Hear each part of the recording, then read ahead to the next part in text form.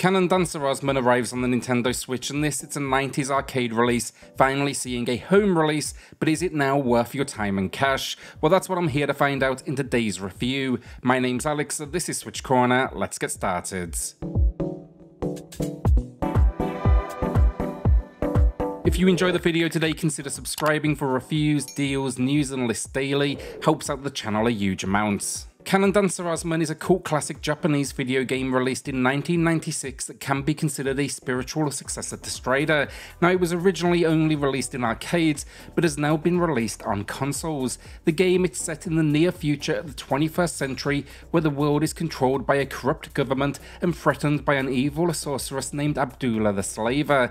As a skilled martial arts fighter, Kirin, we offer our services as a weapons for hire agent to defeat enemy forces. Our mission leads us to infiltrate the city and take down the enemy. However, once inside their cult temple, we are trapped, we are attacked by the police force, and here we are left to die. Now, thanks to our strength, we do manage to break free from imprisonment, and we set out now on a new mission, that is getting revenge against the affairs director who hired us initially. Along the way, expect to encounter a slew of other characters who have their own reasons for wanting us dead, and overall for story, I would say, despite being a short arcade-like experience, the storyline is quite convoluted for such a simple premise.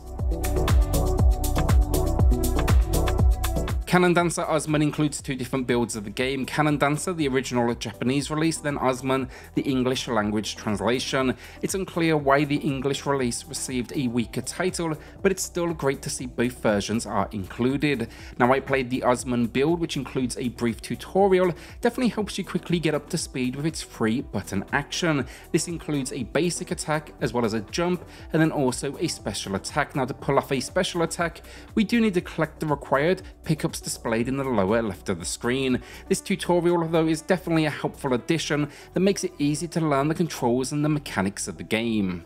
Alongside the basic controls, the player can also slide across the floor, and many of the characters' abilities here are automatic, such as wall climbing, hanging from roofs, and firing ourselves off of projectiles that are scattered around each location. Sprinting is also automatic as the player gradually and continuously moves in a single direction.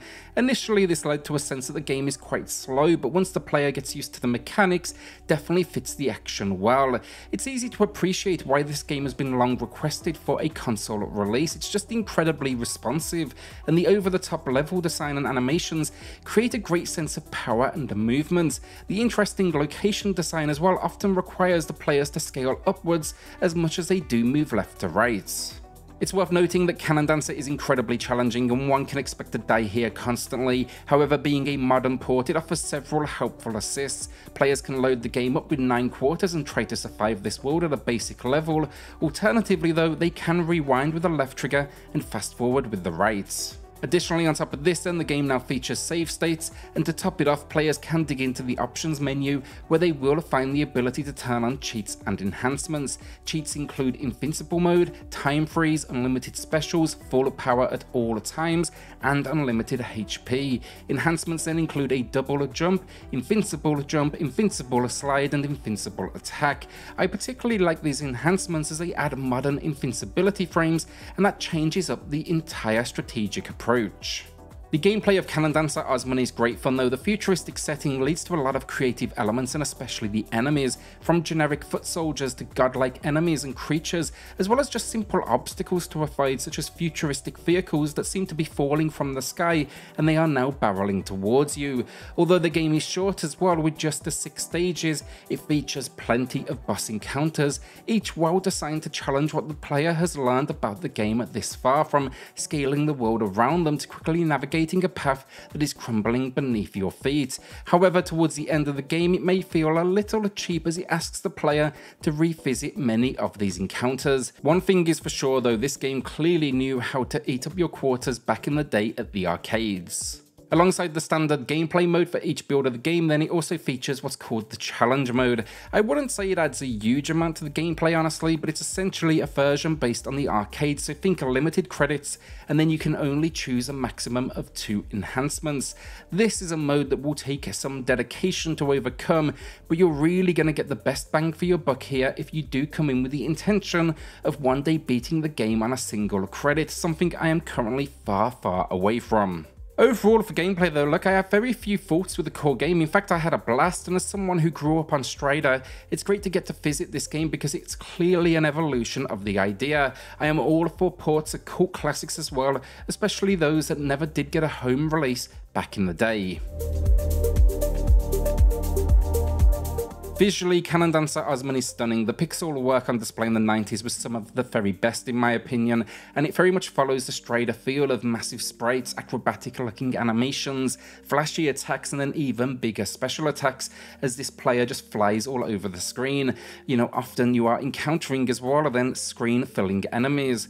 Occasionally it can get a little too wild on screen and you may lose a little track of what is occurring, but that is very much a minor complaint.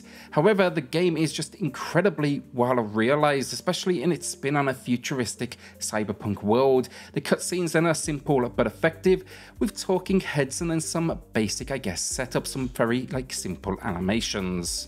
Naturally, as a port of a retro game, Cannon Dancer Osman comes with a slew of visual options. The game features multiple screen size presets. I would recommend those using the borders to the left and the right of the screen, although you can stretch it to widescreen should you prefer.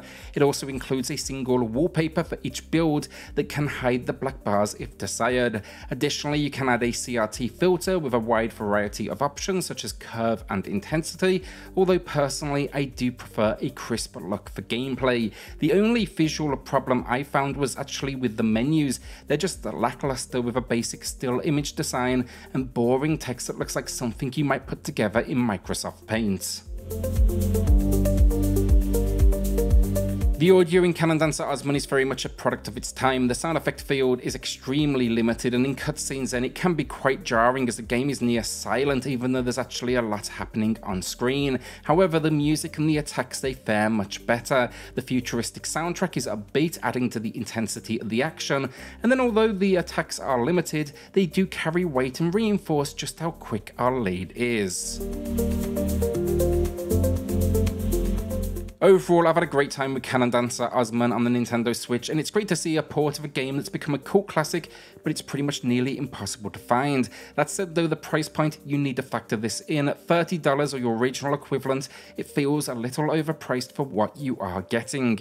A single run will take less than 30 minutes, and that is something you need to keep in mind. At this price, it's really designed for those willing to dedicate time to beating it with a single run, and then experimenting with cheats and enhancements, because that will keep you coming back for a longer time. For many though, it may be too expensive, and waiting for a sale would make more sense.